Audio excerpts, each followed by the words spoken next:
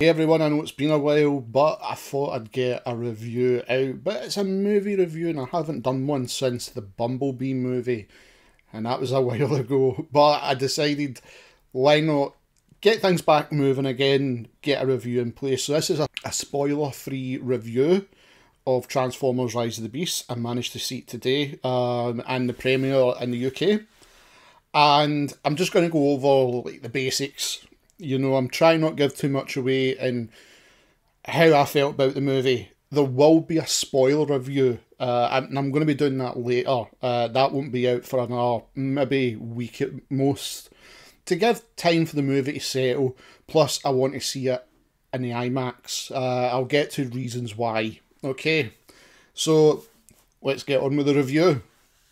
So, plot of Transformers Rise of the Beast. Basically, we've seen at the trailers, the Autobots and the Maximals have to team up against the Terracons to stop Unicron coming to Earth with the help of Noah Diaz and Elena Wallace.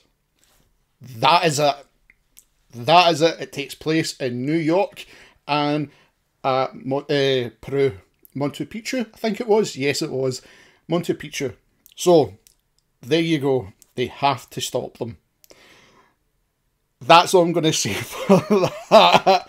Because there is things in it where they do explain why the Maximals are kind of now in the same universe as the Autobots and how this works.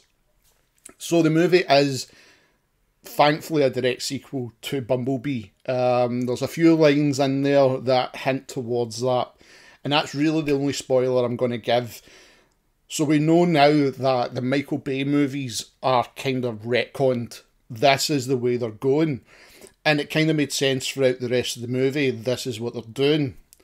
So I'm happy with that. I think if you're a G1 fan or a Beast Wars fan, you're going to be happy with the movie. You're going to be happy with what they've done. Autobot-wise, Prime is brilliant as ever. Is actually fantastic to watch him in a Generation 1 style constantly in the movie. I think that was one thing in the Bumblebee movie we really loved, especially the Cybertron opening, where we've seen basically our Generation 1 style come together in the movieverse. And it worked. Why it took so long and we never got it that way is beyond us. I always remember the excuse I seen on one of the DVDs behind the scenes, I think it was in Transformers 1, the reason they never done it because it wouldn't make sense when they transform. Now we've had 2 movies and it shows it works. So, that's that, okay? So Autobots are fine, Prime is great, Bumblebee's there, that's all I'm going to say. Bumblebee's there, but the focus is more on Mirage, and I can honestly say Pete Davidson done a fantastic job as Mirage. It does feel like a Hot Rod character. The way it comes across is very Hot Rod, and if you see the movie you'll see what I mean by that. It's very young Hot Rod from the 1986 movie. Then obviously it's a Porsche. Everybody was like, how can it not just be jazz? Trust me, Mirage steals the show. And I'm shocked at saying that. He really steals the show in this movie. Fantastic. Absolutely fantastic. Now, RC is back. She's actually really good in this movie. We see a lot of RC in this. And Wheeljack as well. In this version of Wheeljack, compared to the one we got in Dark of the Moon, I don't even think he was called Wheeljack. I think there was one that was like Brains. I can't remember. It's been that long since I've seen it. This version's a lot better. I'm actually quite happy with this Wheeljack, and even the look of him, it kind of makes sense when you see it. It's like, oh, right, okay, he's not a fighter, he is a scientist, and there's jokes that go along with it. Perfect. Maximals-wise, Primal's brilliant. Ron Perlman is absolutely fantastic as Primal, and you believe the character. And it's kind of a way where this is how you know this is a new universe completely. This is a new line of movies in the sense of the other ones never happened. So it's basically he trusts the humans. He's going to protect the humans. and it's him and obviously Prime team up. We never really get much of like Cheetor and Rhinox, unfortunately. I was kind of hoping we'd get that comic relief a little bit with Cheetor, but it wasn't really there. The Maximals are taken very serious in this movie. Razorblade, I loved. Absolutely loved Razorblade being kind of like a story piece between the Autobots and where they've got to go with to find the MacGuffin of the story. So they nailed them down fantastically, I think, storyline-wise. They've done a really good job explaining their stories and why they've got to protect the universe against Unicron. So the Terracrons, and it was pretty... this is kind of what the last two movies. Let's just scale back the baddies a little bit, okay? That's two now we've not had Megatron. But in their place, we've had great villains. And this, it's the exact same again. Much better compared to Age of Extinction. The real bright thing about that movie was Lockdown. And it's kind of happened again, bringing in Scourge. What shocked me, and if you're a Destiny fan in the sense that you've played Destiny, and I mean OG Destiny, Peter Dinklage was the original voice of Ghost. We all knew Dinklebot could not voice act. He's a great actor, don't get me wrong, but he cannot voice act. He does an amazing job in this movie. You actually believe Scourge is evil. And there's a little twist to his character throughout the movie, especially with Unicron, which I think it will please a lot of 86 movie fans. And with Nightbird and Transit, they're great partners for him. Absolutely fantastic partners. The chase scene, I think we've seen in a lot of the trailers, really showcased them. And it was fun action. That's one thing I'll give it. It calls back to Revenge of the Fallen with the chase through the forest with Megatron's a tank, chasing Prime, etc. Absolutely fantastic action scenes. And it was really well paced. That's the thing. Now, the most important thing, okay, especially us G1 fans, Unicron. They done well.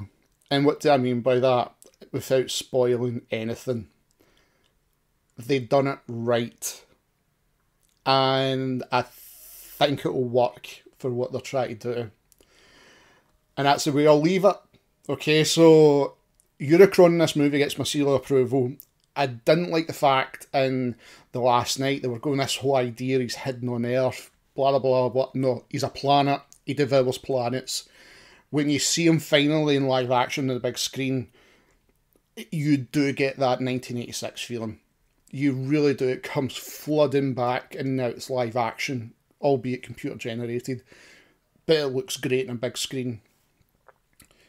So, with the majority of the movie taking place in New York and in Peru, it's really the two places. It's not like some of the other movies and how they're hopping everywhere, like they did with like Revenge of the Fallen or The Last Night.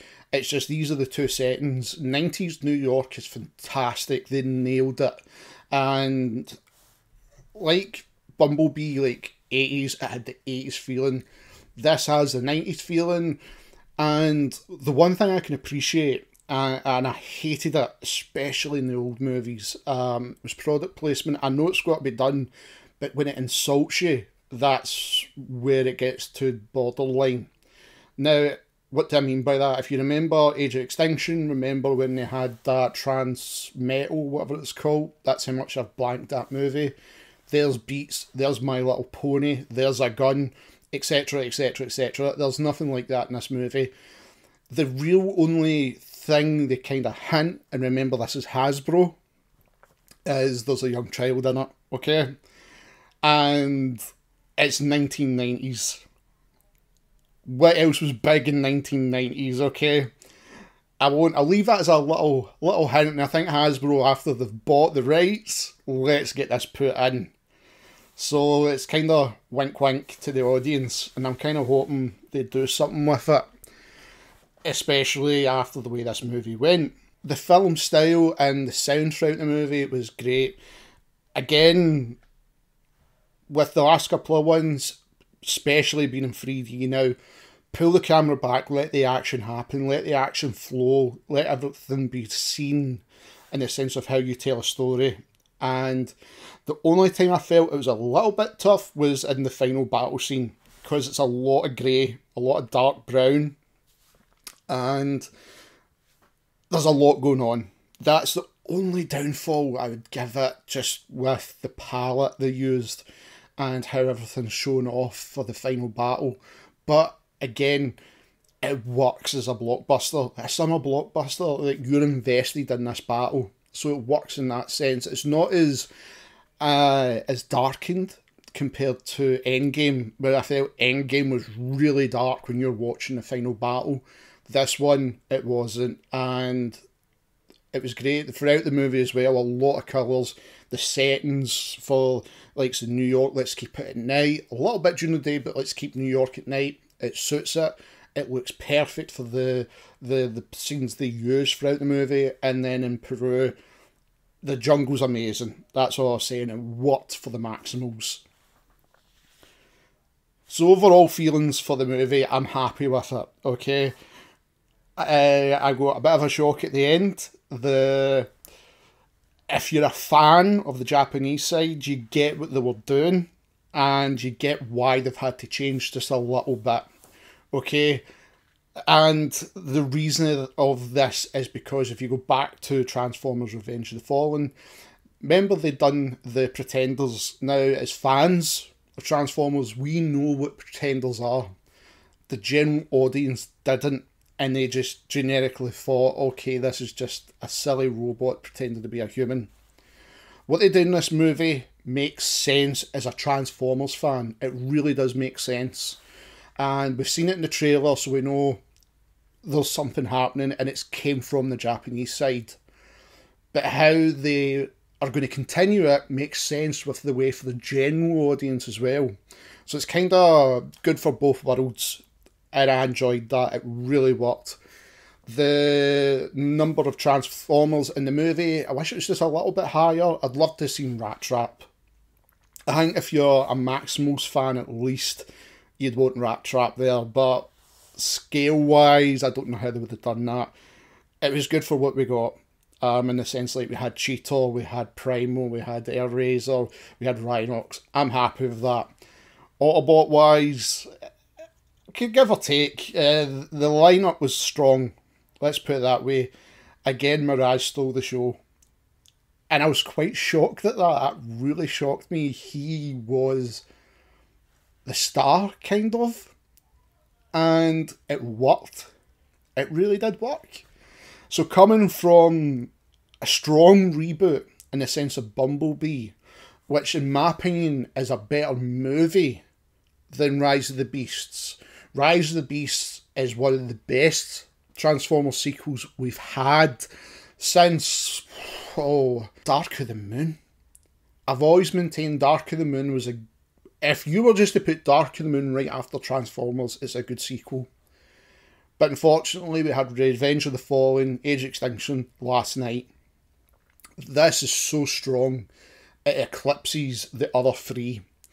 And it might just be above Dark of the Moon for me. And I really enjoyed Dark of the Moon because it is a Generation 1 story. This done something unique. Let's take a blend of stories from the universes you get from Beast Wars, from Generation 1, let's merge them together, let's bring in another thing, we'll slot it in here, and this is the road we're going. And it's working. So I was very impressed with it, but I preferred the Bumblebee movie. I still prefer the 80s aesthetic. They nailed it, I think, after waiting for so long, and the disappointments I think as fans we had, Bumblebee was refreshing. And this is refreshing compared to some of the stories I did hear about how they had problems in editing, trying to piece their story together. I don't see where they had problems. The human element in this story is very low. Of course there is kind of side characters, just when they're introducing our main protagonists. But Diaz is a great protagonist. You're behind them straight away. And Elena, you are behind her as well. and it's not like a silly Shia LaBeouf, Megan Fox scenario. They feel real, they feel like they fit, and that is it. They've done well, absolutely fantastic.